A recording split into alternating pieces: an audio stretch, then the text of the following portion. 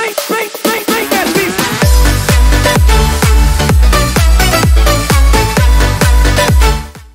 guys, welcome to the third episode of Road to Google series. So in this video, since you guys had this confusion ki computer science is a vast field, so you can like be into app development, web development, competitive coding, machine learning, artificial intelligence, cyber security, बहुत सारे domains है, ठीक है?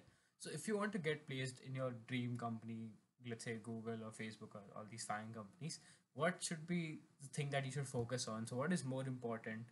So is it competitive coding or open source contributions or development, like web development, app development? So क्या है एक ऐसी चीज सबसे important? First of all, भैया, is there any one thing which is important? What do you think about? So I personally feel that everything is important. Like you can get involved into any particular thing and like do something pretty good into that field, and that will be a really good CV point or resume point if you're looking at from that perspective. Uh, I personally feel that you should not work towards something just because you want to enter into your CV or resume. If you're really interested in some particular field, let's say if you're really interested in blockchain, you're interested in app development, you're interested in web development, or you're interested in any particular niche computer science area, uh, like databases or some particular kind of database, something like that. It's really cool, right? You can work into that particular field for a long time and build a really cool project, and that will look really good on your CV. So I would say follow your passion, like whichever field you are really interested in. That being said, I would say that it's really important that you explore the breadth of computer science in your undergraduate. Because when you are going to join a company, you will most likely specialize into one particular field after a few years. But to find that field, you need to go through everything that is there in the market that is currently right now. So I would recommend try out different things that are there in computer science. Try machine learning, try deep learning, try development, try open source, like try competitive programming as well. Like competitive programming is not a field; it's just a mind sport, and it's really good to like train your mind to do really interesting problems and everything. But yeah, so that's what I feel. And one really good advice in this is that code as much as you can. So if you're like learning anything new, try to code it and like do any. If you're just interested in anything, just try to learn about it and start to code it and start to explore different things in it. And that's what I feel. So it's not that any particular thing is really important than the other. It's that how much you put in effort into a particular thing that will make your CV and that will also improve you as an engineer. So भैया, let's talk about open source. So what do you think about GSOC and all these open source contributions? And like it might be a misconception, but मैंने सुना है कि GSOC clearing GSOC gives you really an extra edge while you are sitting for placements and something like that. So is like what do you think about it? Sets you apart from the others who kind of apply. So, what's your thoughts about that? Yeah. So yeah, GSOC is a pretty big deal, and like if you can do GSOC, it's pretty good because you get exposure into a particular open source project and you can contribute to it. That being said, I would not say GSOC is the like biggest thing in the world. There are particular internships or particular projects that you can do which are like which will look better on your CV than GSOC. So don't think like if so there is this mentality, right? If you want to do a GSOC with a particular organization, you work for that organization for 6 months, 8 months before even the application begin, and that's how you establish your rapport with the repository manager and all those things. I would say you should only do that if you're interested in that particular repository. If you're like really interested in that repository, not just to do for the sake of GSOC. And like to give you an example why I'm saying this is that there are many students are really interested in, let's say, development of some particular operating system or some particular programming language, but that programming language or operating system is not part of GSOC at all. So that should not stop you from contributing into that particular repository.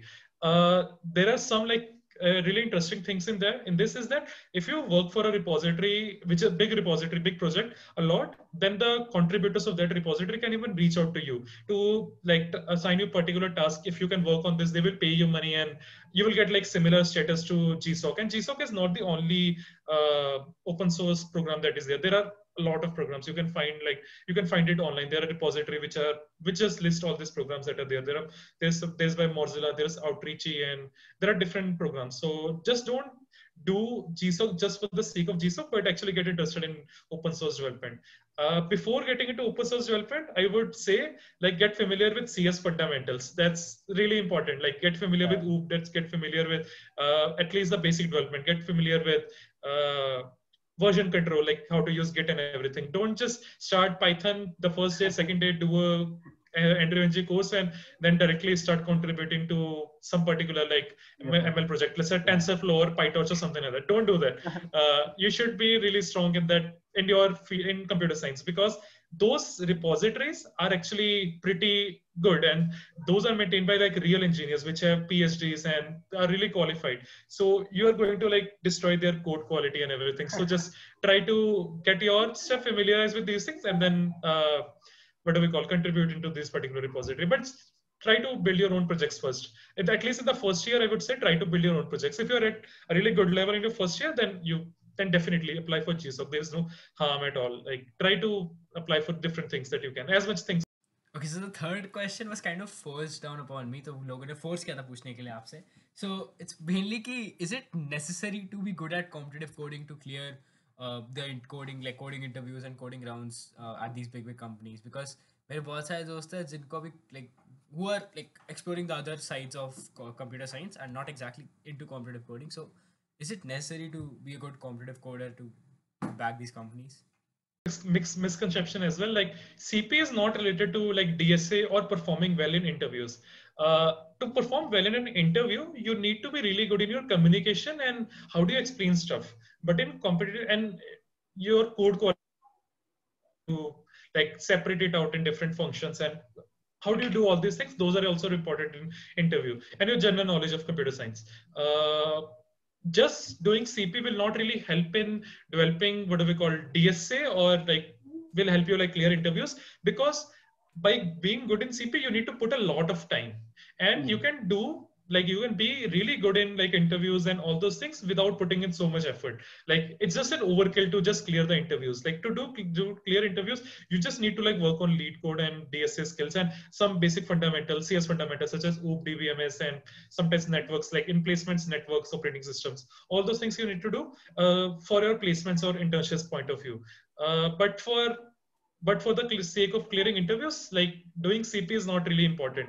You should do CP only if you're interested in problem solving or the art of like approaching different problems, or how do you approach a algorithm problem, or if you're interested in these kind of things. If you were ever like when you were small, when you were in 9th or 10th class or plus one plus two, if you're really interested into solving maths problems, like you wanted to like solve maths problem in your mind and you used to do that all day, then CP you will find really interesting, and it's a really good thing. That being said, there is also some benefits of doing CP. That is, you get to participate in a lot of competitions, such as ICPC and Google Kickstart and Facebook Hacker Cup. And if you get good ranks into those competitions, you get like invites by particular recruiters, or you can like mention those things in your resume, which will also boost your resume screening, all those things. And like it's really easy if you are what do we call, if you're a Google Code Gem, like what do we call, in the top 20 30 something like that, then obviously any Google recruiter will reach out to you for an internship or placement.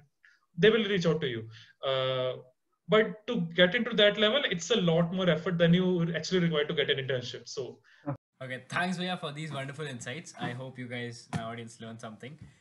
In the next part, we'll actually be talking about like going deep into the whole interview and interview process and the internship process of at Google. And I hope like that will be the final video of this series. So,